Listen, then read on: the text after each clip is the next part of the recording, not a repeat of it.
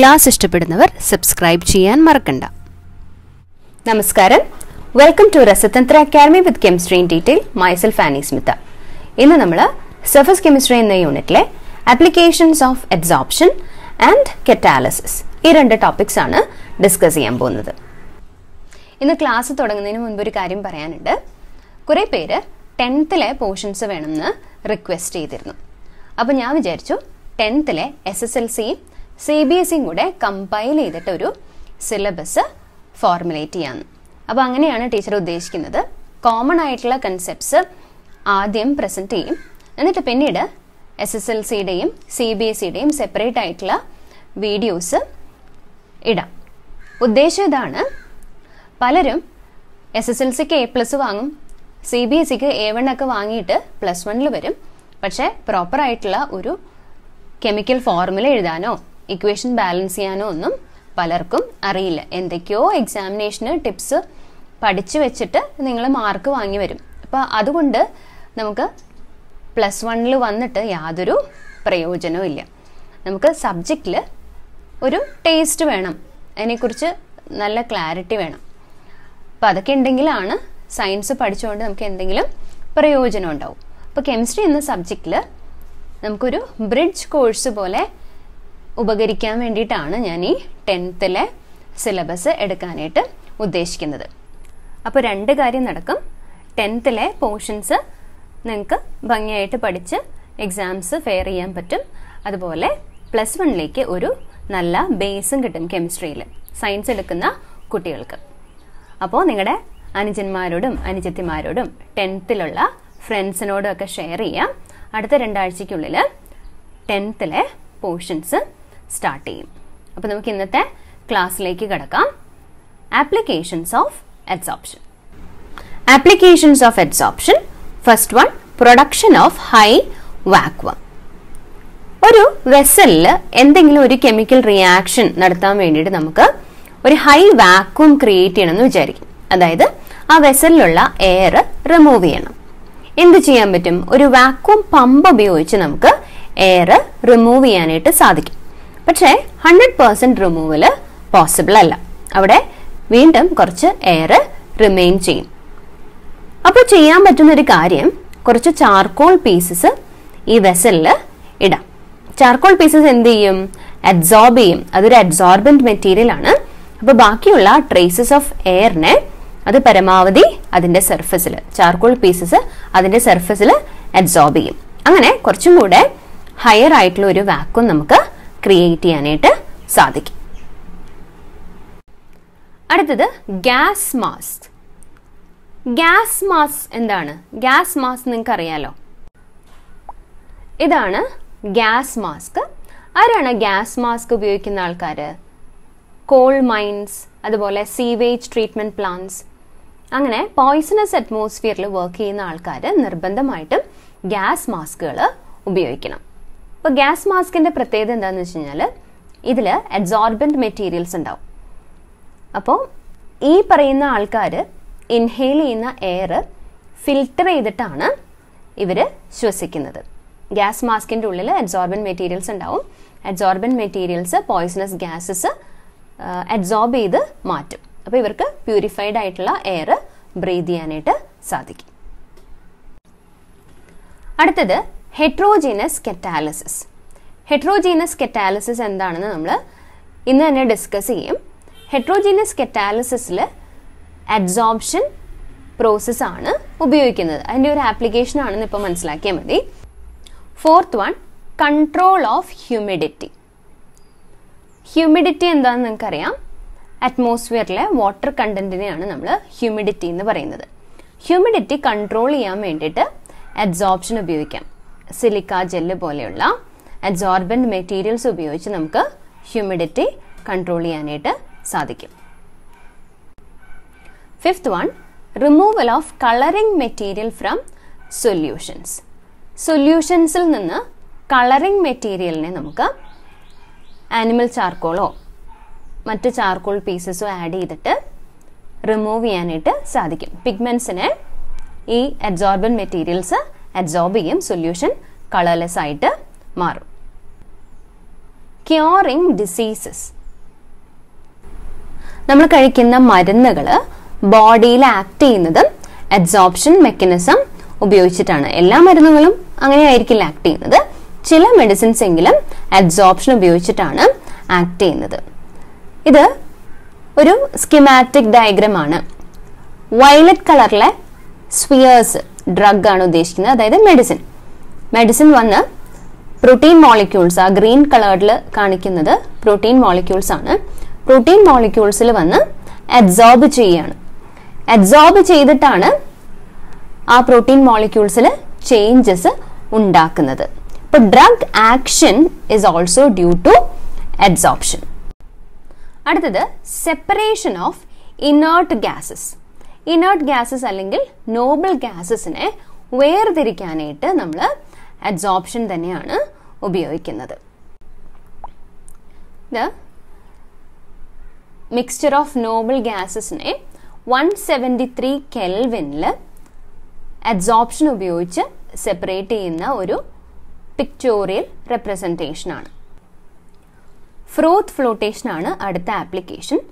മെറ്റലർജിയിലെ ഒരു concentration ടെക്നിക്കാണ് ഫ്രൂത്ത് flotation. ഇതിനെക്കുറിച്ച് കൂടുതലായിട്ട് നമുക്ക് പഠിക്കാനുണ്ട്. അടുത്ത യൂണിറ്റിൽ നമ്മൾ ഡീറ്റെയിൽഡ് ആയിട്ട് പഠിക്കും. അപ്പോൾ ഇതിന്റെ ഒരു പിക്ചർ മാത്രമേ ഇപ്പോൾ ടീച്ചർ കാണിച്ചു തരുന്നുള്ളൂ. ഇതാണ് ഫ്രൂത്ത് ഫ്ലോട്ടേഷന്റെ റെപ്രസെൻറ്റേഷൻ. സൾഫൈഡ് ഓറിനെ അതിന്റെ ഇംപ്യൂരിറ്റീസിൽ നിന്നും വേർതിരിച്ചെടുക്കാനുള്ള ഒരു മെത്തേഡാണിത്. ഇവിടെ നിങ്ങൾക്ക് ഫ്രോത്ത് അല്ലെങ്കിൽ പത കാണാം. ഈ പത ഉണ്ടായത് പൈൻ ഓയിലിൽ സൾഫൈഡ് ഓറിനെ അഡ്സോർബ് ചെയ്തിട്ടാണ്. അടുത്തത് അഡ്സോർപ്ഷൻ ഇൻഡിക്കേറ്റേഴ്സ്. ചില ഇൻഡിക്കേറ്റേഴ്സ് എന്താണ്? ഇപ്പൊ ആസിഡ് ബേസ് ഇൻഡിക്കേറ്റർ, നമ്മൾ ഫിനോഫ്തലിൻ ഇൻഡിക്കേറ്ററിനെ കുറിച്ച് നിങ്ങൾ കേട്ടിട്ടുണ്ട്. മിഥൈൽ ഓറഞ്ച് ഇൻഡിക്കേറ്ററിനെ കുറിച്ച് നിങ്ങൾ കേട്ടിട്ടുണ്ട് അല്ലെ? ആസിഡില് ഫിനോഫ്തലിൻ ഇൻഡിക്കേറ്ററിന്റെ കളർ എന്താണ്? കളർലെസ് ആണ്. ബേസിലോ ഒരു പിങ്ക് കളറാണ് അല്ലെ?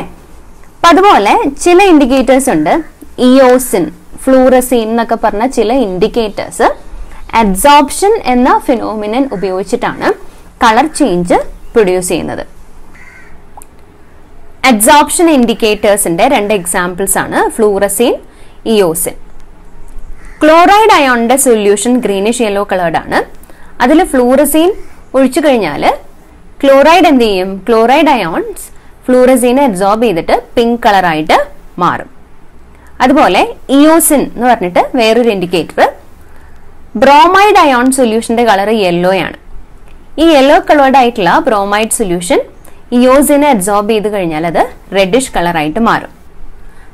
അതുപോലെ അയഡിൻ സൊല്യൂഷൻ വയലറ്റ് കളറായിട്ട് മാറും. Finally ക്രൊമാറ്റോഗ്രഫിക് analysis.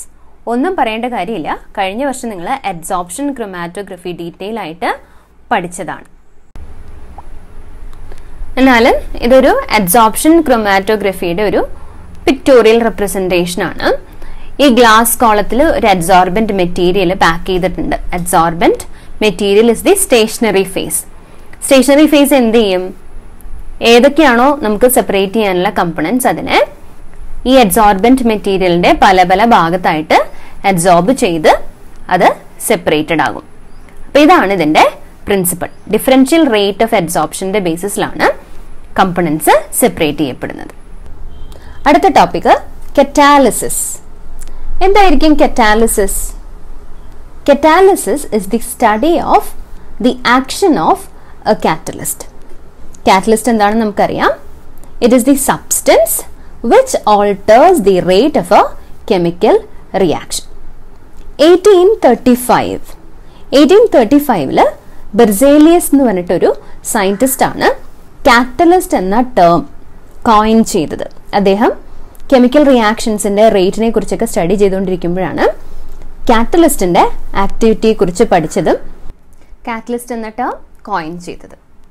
ഇനി കാറ്റലിസ്റ്റ് എന്ന വാക്കിനോട് റിലേറ്റ് ചെയ്തിട്ട് പ്രൊമോട്ടർ, പോയിസൺ, ഈ രണ്ട് വാക്കുകളും നിങ്ങൾ ചിലപ്പോൾ കേട്ടിട്ടുണ്ടാവും. പ്രൊമോട്ടർ എന്ന് പറഞ്ഞാൽ കാറ്റലിസ്റ്റിന്റെ ആക്ടിവിറ്റിയെ എൻഹാൻസ് ചെയ്യുന്ന ആളെയാണ് നമ്മൾ പ്രൊമോട്ടർ എന്ന് പറയുന്നത്. അതുപോലെ പോയിസൺ എന്ന വാക്കിൽ നിന്ന് തന്നെ നമുക്ക് മനസ്സിലാക്കാം കാറ്റലിറ്റിക് ആക്ടിവിറ്റിയെ ഇൻഹിബിറ്റ് ചെയ്യുന്ന അല്ലെങ്കിൽ കുറയ്ക്കുന്ന ആളായിരിക്കും പോയിസൺ. പ്രൊമോട്ടറിന് ഒരു എക്സാമ്പിൾ പറഞ്ഞാൽ ഹെയ്ബേഴ്സ് പ്രോസസ്സ് നമുക്ക് പരിചയമുള്ള പ്രോസസ്സാണ്. നൈട്രജനും ഹൈഡ്രജനും ചേർന്ന് അമോണിയ ഫോം ചെയ്യുന്ന പ്രോസസ്സാണ് ഹെയ്ബേഴ്സ് പ്രോസസ്സ്. അതിൽ സ്പോഞ്ച് അയൺ ആണ് കാറ്റലിസ്റ്റ്. ഈ കാറ്റലിസ്റ്റിൻ്റെ ആക്ടിവിറ്റിയെ ഒന്നുകൂടെ എൻഹാൻസ് ചെയ്യാൻ വേണ്ടിയിട്ട് നമ്മൾ ഉപയോഗിക്കുന്ന പ്രൊമോട്ടറാണ് മോളിബ്ഡിനം എന്ന എലമെൻറ്റ്. ഇനി കാറ്റലിറ്റിക് പോയിസൺ ഒരു എക്സാമ്പിൾ ആണ് പറയാൻ പോകുന്നത്. ശ്രദ്ധിച്ചു കേൾക്കുക. കോണ്ടാക്ട് പ്രോസസ്സ്, അത് നിങ്ങൾക്ക് അറിയാവുന്ന പ്രോസസ്സാണ് സൾഫ്യൂരിക് ആസിഡിൻ്റെ പ്രിപ്പറേഷൻ. അതിൽ സൾഫർ ഡയോക്സൈഡ് ഓക്സിജനുമായിട്ട് റിയാക്ട് ചെയ്ത് സൾഫർ ട്രയോക്സൈഡ് ഉണ്ടാകുന്ന ഒരു സ്റ്റെപ്പ് ഉണ്ട്. അതിൽ പ്ലാറ്റിനം ആണ് കാറ്റലിസ്റ്റ് ആയിട്ട് നമ്മൾ ഉപയോഗിക്കുന്നത്. അവിടെ പ്ലാറ്റിനം കാറ്റലിസ്റ്റിൽ ആർസീനിയസ് ഓക്സൈഡ് AS2O3 എന്ന് പറഞ്ഞ ആർസീനിയസ് ഓക്സൈഡിൻ്റെ പ്രസൻസ് ഉണ്ടെങ്കിൽ അത് പോയിസൺ ആയിട്ട് ആക്ട് ചെയ്യും. അതായത് പ്ലാറ്റിനത്തിൻ്റെ ആക്ടിവിറ്റി അത് ഇൻഹിബിറ്റ് ചെയ്യും അല്ലെങ്കിൽ റെഡ്യൂസ് ചെയ്യും. Okay, so ആർസീനിയസ് oxide is an example for A catalytic Poisson. ഇനി പറയാൻ പോകുന്നത് types of catalysis. 2 types of catalysis ഉണ്ട്. homogeneous catalysis, heterogeneous catalysis. Homo meaning same. homogeneous catalysis എന്ന് പറഞ്ഞാൽ റിയാക്ടൻസ്, പ്രോഡക്ട്സ്, കാറ്റലിസ്റ്റ് ഇവയെല്ലാം ഒരേ ഫേസിലായിരിക്കും, ഒരേ സ്റ്റേറ്റിലായിരിക്കും. സോളിഡ് ആണെങ്കിൽ റിയാക്ടൻസും പ്രോഡക്ട്സും കാറ്റലിസ്റ്റും ഏത് സ്റ്റേറ്റിലായിരിക്കും? സോളിഡ് സ്റ്റേറ്റിൽ തന്നെയായിരിക്കും. ലിക്വിഡ് ആണെങ്കിൽ 3 പേരും ലിക്വിഡ് സ്റ്റേറ്റിലായിരിക്കും. ഗ്യാസ് ആണെങ്കിൽ 3 പേരും ഗേഷ്യസ് സ്റ്റേറ്റിലായിരിക്കും. അപ്പോൾ അങ്ങനെയുള്ള കാറ്റലിറ്റിക് റിയാക്ഷൻസിനെ പറയുന്ന പേരാണ് ഹോമോജിനസ് കറ്റാലിസിസ്. നമുക്ക് എക്സാമ്പിൾസ് നോക്കാം. First one, sulphur dioxide changing to sulphur trioxide. Catalyst nitric oxide.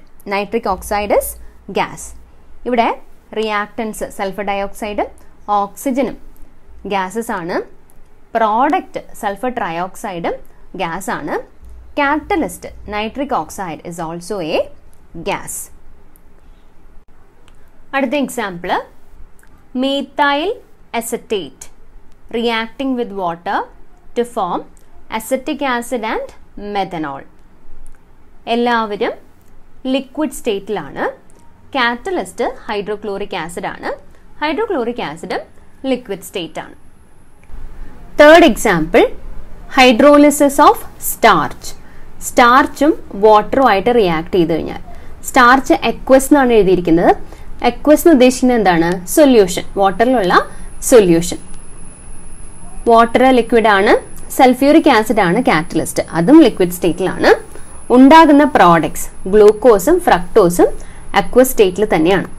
അപ്പോൾ ഇതിലെ റിയാക്ടൻസും പ്രോഡക്ട്സും കാറ്റലിസ്റ്റും എല്ലാം ലിക്വിഡ് ഫേസിലാണ്. അടുത്തത് ഹെട്രോജനസ് കറ്റാലിസിസ്. നിങ്ങൾക്ക് മനസ്സിലായിട്ടുണ്ടാവും എന്താണ് ഹെട്രോജനസ് കറ്റാലിസിസ് എന്ന്. നമ്മൾ അഡ്സോർപ്ഷൻ്റെ ആപ്ലിക്കേഷനിൽ പറഞ്ഞു ഹെട്രോജനസ് കറ്റാലിസിസ് ഒരു ഇമ്പോർട്ടൻറ്റ് ആപ്ലിക്കേഷൻ ആണെന്ന്, അല്ലേ? അപ്പോൾ ഹെട്രോജനസ് കറ്റാലിസിസ് എന്ന് പറയുന്നത് റിയാക്ടൻസും പ്രോഡക്ട്സും കാറ്റലിസ്റ്റും ഡിഫറെൻറ്റ് ഫേസസിലായിരിക്കും എന്നാണ്. റിയാക്ടൻസും പ്രോഡക്ട്സും ചിലപ്പോൾ ഒരേ ഫേസിലായിരിക്കും, പക്ഷേ catalyst will be in A different face. അപ്പം അങ്ങനെയുള്ള കെമിക്കൽ റിയാക്ഷൻസിനെ പറയുന്നതാണ് ഹെട്രോജനസ് കറ്റാലിസിസ്. എക്സാമ്പിൾസ് നോക്കാം. Homogeneous catalysis example, sulfur dioxide changing to sulfur trioxide. Reactantum productum gases ആണ്. Catalyst platinum solid state ലാണ്. Second example, nitrogen gas reacting with hydrogen gas to form ammonia gas. Catalyst iron solid state. ഇനി third example, ammonia reacting with oxygen to form nitric oxide gas and steam. റിയാക്ടൻസും പ്രോഡക്ട്സും gaseous ഫേസിലാണ്. Platinum catalyst solid ഫേസിലാണ്. അപ്പം ഇന്നത്തെ ക്ലാസ്സിൽ നമ്മൾ പഠിച്ചത് applications of adsorption 10 applications നമ്മൾ പഠിച്ചു detail ആയിട്ട്. പിന്നീട് കറ്റാലിസിസ് എന്താണെന്ന് പഠിച്ചു. കാറ്റലിസ്റ്റ്, പ്രൊമോട്ടർ, പോയിസൺ എന്നീ ടേംസ് പഠിച്ചു. പിന്നീട് types of catalysis, homogeneous catalysis, heterogeneous catalysis, അതിൻ്റെ എക്സാമ്പിൾസും പഠിച്ചു. അപ്പോൾ അടുത്ത ക്ലാസ്സിൽ നമ്മൾ പഠിക്കാൻ പോകുന്നത് adsorption theory of catalysis. Thanks for watching. Have A nice day. Subscribe to this channel for real-time video updates.